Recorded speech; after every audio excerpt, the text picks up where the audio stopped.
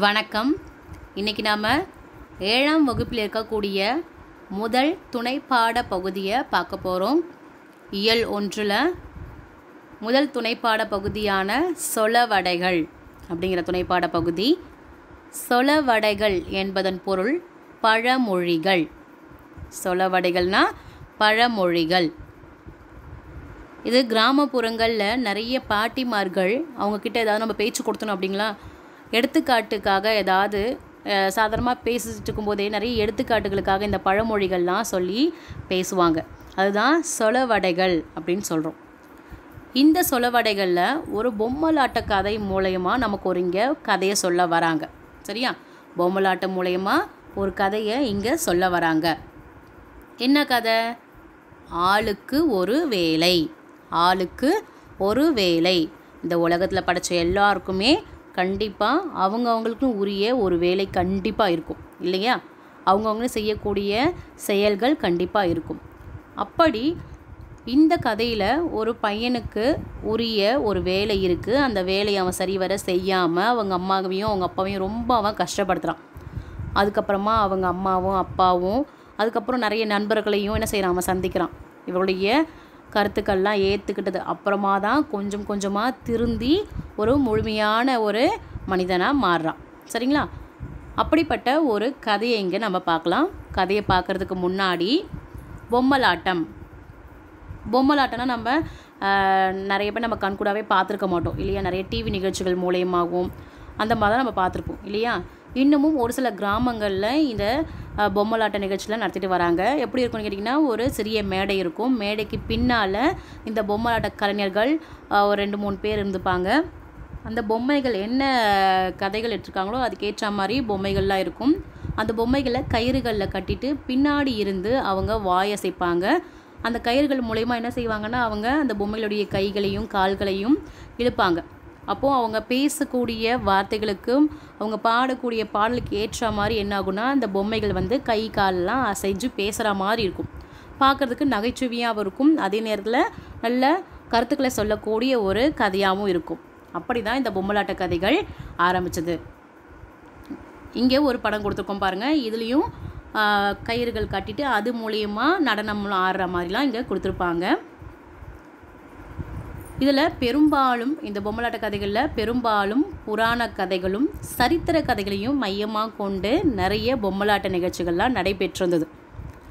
பிறகு இதை சார்ந்து விழிப்புணர்வு கதைகள். இப்போ மக்கள்கிட்ட கிராமப்புறங்களில் ஒரு விஷயத்தை கொண்டு போய் சேர்க்கணும் அப்படின்னா ஒரு கதைகள் மூலயமா சொன்னோன்னா ஈஸியாக அந்த மக்களுக்கு போய் சேரும் இல்லையா? நமக்கே கூட ஒரு விஷயத்தை நம்ம நேரடியாக சொல்கிறத விட ஒரு கதை மூலயமா சொன்னால் நம்மளுக்கு இன்னும் கொஞ்சம் நம்ம இன்ட்ரெஸ்ட்டாக கேட்போம் இல்லையா? அதே மாதிரி விழிப்புணர்வு கதைகள் மூலயமா என்ன செஞ்சாங்கன்னா, அந்த பொம்மலாட்ட கதைகளையும் கொஞ்சம் கொஞ்சமாக உள்ள கொண்டு போனாங்க. இப்படி தான் பொம்மலாட்ட கதைகள் கிராமப்புறங்களில் நிறைய நிகழ்ச்சிகள் ஏற்படுறதுக்கான ஒரு காரணமாக அமைஞ்சது. இங்கே நாம் பார்க்கக்கூடிய கதையில் என்னென்ன கதாபாத்திரங்கள் இருக்காங்கன்னு பாருங்கள். அப்பா இருக்கார், அம்மா இருக்காங்க.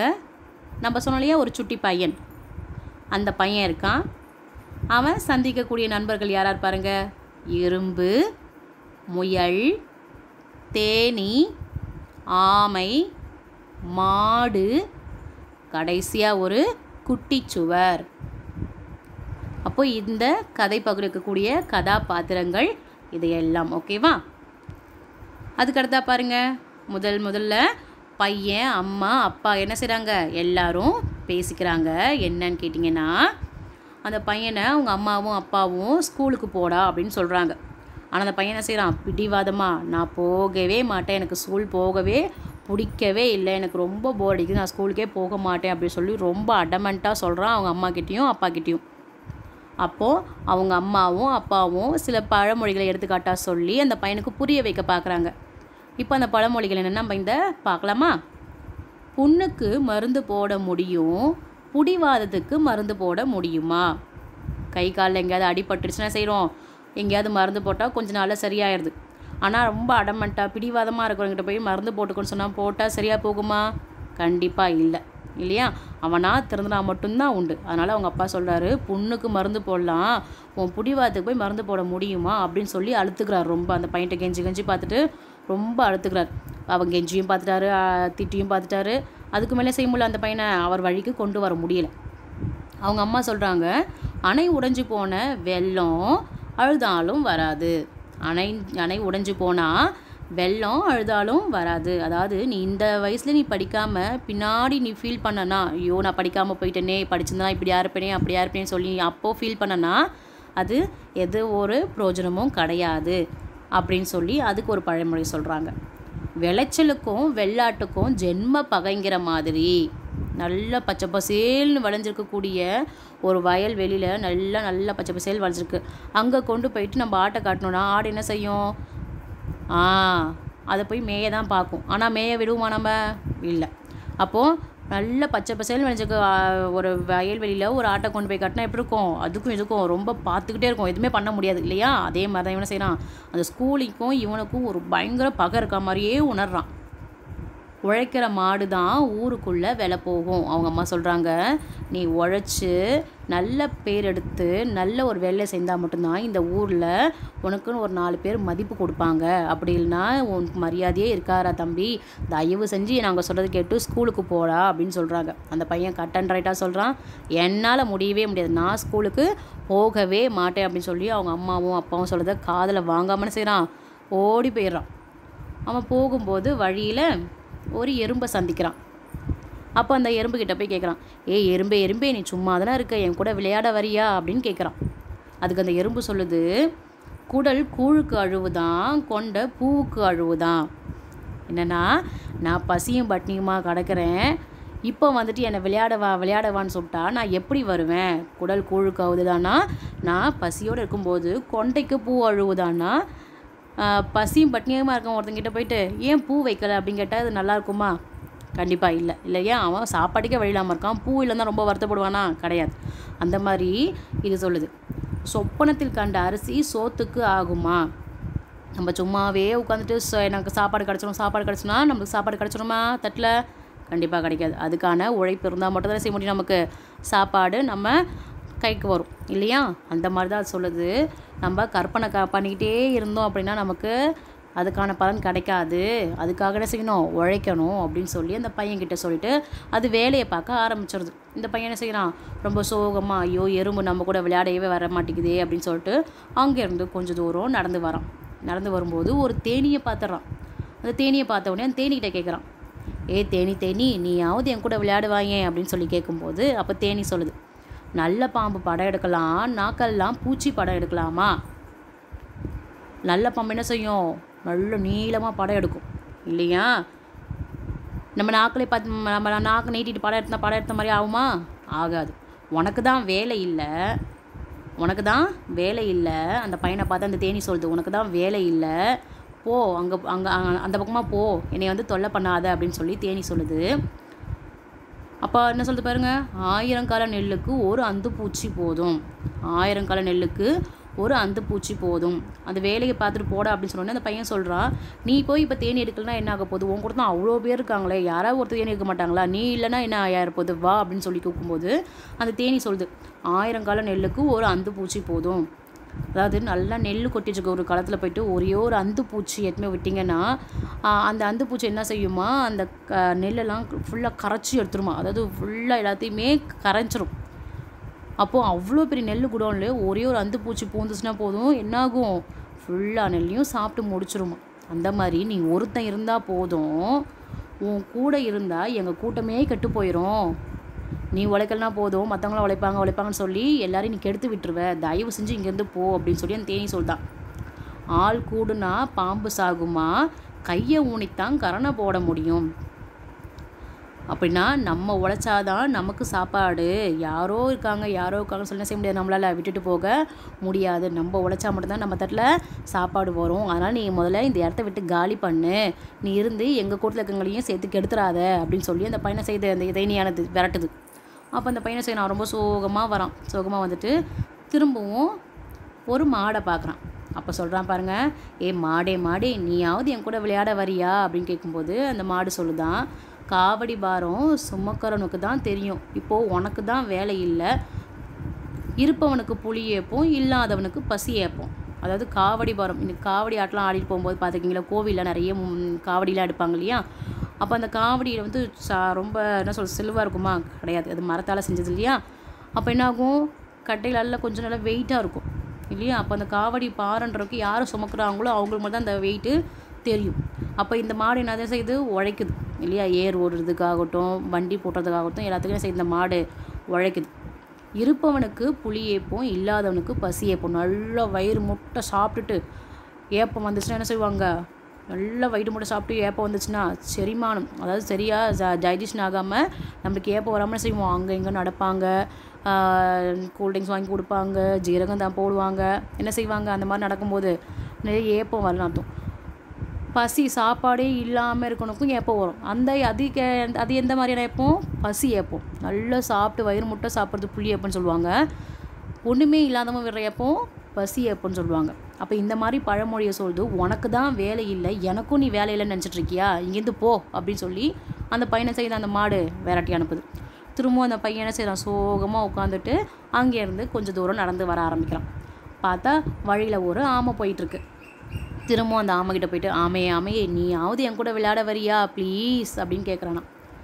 அப்போ ஆமை சொல்லுதான், 4 வீட்டில் கல்யாணமாக நாய்க்கு அங்கேயும் இங்கேயும் ஓட்டம்ங்கிற மாதிரி எங்கே வேகமாக போயிட்டு இருக்க. அப்போ ஆமை வந்து அந்த பையன்கிட்ட சொல்லுது, உனக்கு ஒரு வேலையே இல்லையா, என்ன எதுக்கு எனக்கு கூப்பிட்டுட்டு இருக்க, எனக்கு அவசரமான ஒரு வேலை இருக்குது, நான் போகிறேன் அப்படின்னு சொன்னோடனே இந்த பையனுக்கு பழமொழி சொல்கிறான். 4 வீட்டில் கல்யாணமாம், நாய்க்கு அங்கேயும் இங்கேயும் ஓட்டமாம். சுற்றி 4 வீட்டில் கல்யாணம்னா நான் என்ன பண்ணோம், அங்கே எங்கேன்னு போயிட்டு இலையில சாப்பாடு என்னென்ன மிச்சம் மீதி இருக்கோ எல்லாத்தையும் சாப்பிட ஆரம்பிக்கும் இல்லையா? எங்கே விடுறது எங்கே போடுறதே தெரியாது அதுக்கு. அந்த மாதிரி நீ எங்கே அவ்வளோ வேகமாக ஓடுற அப்படின்னு சொல்லி அந்த பையனை பார்த்து, அந்த பையன் ஆமையை பார்த்து கேட்குறானா.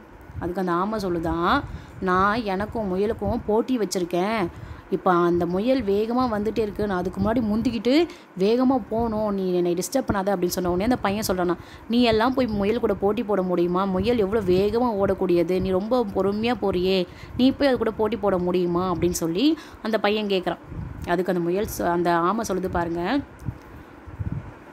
பாடி பாடி குத்தினாலும் பதறு அரிசி ஆகுமா. அந்த பையன் சொல்கிறான், இவ்வளோ வேகமாக போனாலும் உன்னால் முயலை ஜெயிக்க முடியாதுன்னு சொல்லும்போது அந்த ஆமை சொல்லுது, அதிர அடித்தா உதிர விளையும், நம்பிக்கைன்னு ஒன்று இருந்துச்சுன்னா கண்டிப்பாக என்னாலையும் மட்டும் இல்லை எல்லாராலையும் சாதிக்க முடியும். ஸோ தயவு செஞ்சு நீங்கள் முதல்ல காலி பண்ணு, என்னுடைய நம்பிக்கையை நீ கெடுக்காத அப்படின்னு சொல்லி அந்த ஆமை என்ன செய்யுது, அந்த பையனை விரட்டி அடிக்குது. திருப்பி அந்த பையன் ரொம்ப சோகமாக கொஞ்சம் தூரம் நடந்தவுடனே முயலை பார்க்குறான். முயலை பார்த்தவுடனே, முயலே நீயும் வாயை என் கூட விளையாடுறதுக்கு, எனக்கு ரொம்ப போர் அடிக்குது, யாருமே வரமாட்டேங்கிறாங்க அப்படின்னு சொன்னோடனே முயல் சொல்லுது பாருங்கள், குத்துக்கல்லுக்கு என்ன குளிரா வெயிலாங்கிற மாதிரி கவலையே இல்லாமல் படுத்திருக்கியே, வா விளையாடலாம். அப்போது அந்த ஆமை வந்து முயல் கூட போட்டி போட்டிருந்தது இல்லையா, முயல் என்ன செய்யும், வேகமாக முன்னாடி வந்துடும் இல்லையா, ஆமை பொறுமையாக தானே வரும் அப்படின்னு முயல் நினச்சிட்டு என்ன செய்தான், ஆமை எப்படியா இருந்தாலும் பொறுமையாக தானே வரப்போகுது, நம்ம கொஞ்சம் படுத்து தூங்கிட்டு போவோமே அப்படின்னு சொல்லி எங்கேயோ ஒரு மரத்துக்கல்ல படுத்து தூங்கிடுது. அப்போ அந்த வழியில் வர பையன் முயலை பார்த்து கேட்குறான், குத்துக்கல் மாதிரி படுத்திருக்கே, வாயன் என் கூட கொஞ்ச நேரம் விளையாட அப்படின்னு சொல்லி கூப்பிட்றான். குத்துக்கல்னால் நம்ம குத்துக்கல் வெயில் தெரியுமா மழை தெரியுமா, அது பாட்டுக்கு என்ன செய்யும், இருந்த இடத்துல கிடக்கும் இல்லையா, அந்த மாதிரி குத்துக்கல் மாதிரி இங்கேயே படுத்திருக்கே, வா விளையாடலான்னு கூப்பிடும்போது அதுக்கு அந்த முயல் சொல்கிறான், அகழியில் விழுந்த முதலைக்கு அதுவே சொர்க்கங்கிற சொல்கிற மாதிரி அப்பாடான்னு படுத்துட்டோன்னா நம்மளுக்கு என்ன செய்யாது, தூக்கம் கண்ணை சொக்கிருச்சுன்னா பக்கத்தில் என்ன நடக்கும் கூட தெரியாத அளவுக்கு அடித்து போட்ட மாதிரி தூங்குவாங்க ஒரு சிலர் இல்லையா. அப்போ அந்த மாதிரி என்ன செய்தான், முயல் தூங்கிக்கிட்டே இருக்கான். அந்த பையன் சொல்கிறத கவனிக்கவே இல்லையா, என்னால் வர முடியாது, நான் இப்போ ரொம்ப அசதியாக இருக்கேன், நீ இங்கேருந்து போ அப்படின்னு சொல்லி அந்த பையனை விரட்டி அடிக்குது. திரும்பவும் அந்த பையனை செய்கிறானா, ரொம்ப சோகமாக, ஐயோ யாருமே நம்ம கூட விளையாட வர மாட்டேங்கிறாங்களே, நம்ம இப்போ என்ன தான் செய்யலாம் அப்படின்னு சொல்லிட்டு ரொம்ப சோகமாக போயிட்டு அங்கே ஒரு பெரிய சுவர் இருந்தான், குட்டிச்சுவர், அது மேலே போய் ஏறி உட்காந்தானான். உட்காந்த உடனே டம்முன்னு என்னாச்சு, அந்த குட்டிச்சுவர் ஆனிச்சு உடஞ்சிருச்சு. மழையிலையும் வெயிலையும் நல்லா பொதுன்னு அந்த சோறு என்னாச்சு, மண்ணுலையா ஊறி போய் நல்லா பொதுன்னு இவன் போய் ஏறி உட்கார்ந்த உடனே அவனுடைய பாரம் தாங்காமல் அந்த குட்டிச்சுவர் என்னாச்சு, உடஞ்சி போச்சு. அப்போ அந்த செவத்துக்குள்ளே இருக்கக்கூடிய எறும்பு கரையான் இதெல்லாம் என்ன ஆகுது, அங்கங்கே செதறி ஓடுது. செதறி ஓடின உடனே அந்த பையன் பார்த்துட்டு பதற ஆரம்பிக்கிறான், ஐயோ நான் ஒன்றும் பண்ணலன்னு சொன்னேன். அந்த எறும்பு சொல்லுதான், ஏண்டா உனக்கு தான் வேலை இல்லை, அங்கே இங்கேயும் சுற்றிட்டு இருக்க, நாங்களாவது நிம்மதியாக இங்கே இருக்கோம், எங்களை வந்து ஏடா நீங்கள் கெடுத்துக்கு வர்ற அப்படின்னு சொல்லி அந்த எறும்பு கரையான என்ன பண்ண அந்த பையனை பிடிச்சி கத்திட்டு அந்த பையனுடைய கால் கை எல்லாத்தையும் என்ன செய்தான், ஏறி கடிக்க ஆரம்பிச்சது. இந்த பையன் வலி பொறுக்க முடியாமல் அதை விட்டாலும் கதி இல்லை, அப்பால் போனாலும் விதி இல்லைன்னு நினச்சி தட்டி போட்ட ரொட்டிக்கு புரட்டி போட ஆடு இல்லாமல், தட்டி போட்ட ரொட்டிக்கு புரட்டி போட ஆள் இல்லாமல், அதாவது நாங்கள் மழையிலையும் வெயிலையும் போய் சேகரித்து எடுத்து வந்து வச்ச பொருள் எல்லாம் எங்கள் பொத்துக்குள்ளே வச்சுருந்தோம். நீ வந்து ஏறி உட்காந்து அதை தொப்புன்னு உடச்சி இருக்கிறதையும் எல்லாத்தையும் கொட்டி நாஸ்தி பண்ணி எங்களையும் இந்த மாதிரி ரொம்ப கஷ்டத்தில் இது பண்ணிட்டியே, நீ இந்த செய்யலாமா அப்படின்னு சொல்லி அந்த எருமனை செய்து அந்த பையனை போட்டு கடிக்க ஆரம்பிக்குது. கை காலெல்லாம் பிடிச்சி கடிக்க ஆரம்பிக்குது. அந்த பையன் என்ன செய்கிறான்னா அங்கேருந்து குடு குடு குடுன்னு ஓட்டமாக ஓடுறான். அள்ளுருவன் பக்கத்தில் இருந்தாலும் கிள்ளுருவன் பக்கத்தில் இருக்கக்கூடாதுன்னு அந்த பையன் வலி பொறுக்க முடியாமல் கத்திக்கிட்டே ஓடுறான். ஐயோ, இதுக்கப்புறம் எல்லாருக்கும் ஒரு வேலை இருக்குதுன்னு தெரிஞ்சு போச்சு, நான் தான் இங்கே வெட்டியாக இருக்கேன் போல், நான் இன்னிலேருந்து ஸ்கூலுக்கு போக ஆரம்பிக்கிறேன் அப்படின்னு சொல்லி செய்கிறான். அழுதுகிட்டு அங்கே எங்கேன்னு ஓடி அவங்க அம்மா கிட்ட வந்துடுறான். அமாவாசை இருட்டில் பெருச்சாளிக்கு போன இடமெல்லாம் வழி தெரியாது. அதாவது இருட்டாக இருக்கக்கூடிய இடத்துல எலி அங்கே எங்கே பொந்துக்குள்ளே பூந்து எங்கேயாவது போயிடும், பார்த்துருக்கீங்களா? அந்த மாதிரி இவன் அடித்து பிடிச்சி அந்த எறும்புலாம் மேலே ஏறி கடிக்க ஆரம்பித்தோடனே வலி பொறுக்க முடியாமல் எங்கே எப்படி ஓடனே தெரியாமல் செய்கிறான். குடுகுடுன்னு ஓடி போய் அவங்க அம்மாக்கிட்டையும் அப்பாட்டி சொல்கிறான், அப்பா ப்ளீஸ்ப்பா என்னை மன்னிச்சிடுங்க, நான் இனிமேல் நீங்கள் சொல்கிற பேச்சை கேட்குறேன், இப்போ தெரிஞ்சிச்சு எல்லாருக்கும் ஒரு வேலை இருக்குது அப்படின்னு, நான் மட்டும்தான் சும்மா இருக்கேன், நான் இதுக்கப்புறம் சும்மா இருக்க மாட்டேன், நான் இதுக்கப்புறம் நீங்கள் சொல்கிற பேச்சை கேட்டு நான் ஸ்கூலுக்கு போகிறேன்ப்பா அப்படின்னு சொல்லி மனம் திருந்தி அவங்க அம்மாக்கிட்டையும் அப்பாக்கிட்டையும் மன்னிப்பு கேட்டு ஸ்கூலுக்கு போக ஆரம்பிக்கிறேன்னு சந்தோஷமாக அவங்க அம்மாக்கிட்டே சொல்கிறான். அவங்க பெற்றோருக்கும் ரொம்ப சந்தோஷமாக ஆயிடுச்சு. அப்போ இந்த கதையில் நம்ம என்ன தெரிஞ்சுக்கிட்டோம்? பெற்றோர்களின் அறிவுரைகளை கேட்டு அப்படியே நடக்கணும். அம்மா அப்பா என்ன சொல்கிறாங்களோ அதுக்கேற்ற மாதிரி, ஏன்னா அவங்க தான் நமக்கு கண்டிப்பாக நல்லது மட்டும் தான் சொல்லுவாங்க இல்லையா? ஸோ பெற்றோருடைய அறிவுரைகளை கேட்டு அதன் மாதிரி நடக்கணும். பெரியோர்களை மதிக்கணும். நம்ம வயசுக்கு பெரியவங்க யாராக இருந்தாங்கன்னா நம்ம பார்த்துனே செய்யணும், கண்டிப்பாக அவங்களுக்கு விஷ் பண்ணணும், அவங்களுக்கு மரியாதை கொடுத்து வாங்க போங்க அப்படின்ற மாதிரி பேசணும். இளமையில் கல் என்பதை உணர்ந்து மாணவ பருவத்திலேயே கல்வியை கற்க வேண்டும். இந்த வயசு தான் படிக்கிறதுக்கு தகுந்த வயசு இல்லையா? மாணவ பருவம் தான் தகுந்த வயசு. அப்போ அந்த வயசுலேயே நம்ம கரெக்டாக என்னென்ன பண்ணணுமோ அது எல்லாத்தையும் கரெக்டாக பண்ணணும். படிக்கணும்னா அந்த டைமில் என்ன செய்யணும்? கரெக்டாக படிச்சிடணும். நம்ம வயதாகியும் படிக்கலாம், ஆனால் அதுக்கு நம்முடைய உடல் உழைப்பு ஒத்து வராது இல்லையா? அப்போது நமக்கு நல்ல தகுதி எங்கே இருக்குது? இளமையிலே தான் இருக்குது. அப்போவே என்ன செய்யணும்? நம்ம கல்வியை முழுமையாக கற்க ஆரம்பிச்சிடணும். கல்வியே ஒருவனை உயர்ந்த நிலைக்கு அழைத்து செல்லும் என்பதை உணர்ந்து கொள்ளல். அப்போ கல்வின்னு மட்டும்தான் இல்லையா? ஒரு படிப்பு மட்டும்தான் ஒருத்தனை மேலும் மேலும் மேலும் உயர்ந்த நிலை கொண்டு செல்லக்கூடிய ஒரு விஷயமா இருக்குமே தவிர மற்ற எந்த ஒரு விஷயமும் அவனை வாழ்க்கையில் கை கொடுத்து தூக்கி விடாது இல்லையா? அப்போ கல்வின்றது ரொம்ப ரொம்ப ரொம்ப முக்கியமான விஷயம். உங்களை மாதிரியே எல்லா பிள்ளைகளும் செய்யணும், நல்லா படித்து பெரிய ஆளாக வரணுன்ற ஒரு எண்ணத்தோடு இந்த கதையை நான் முடிக்கிறேன். நன்றி மாணவர்களே.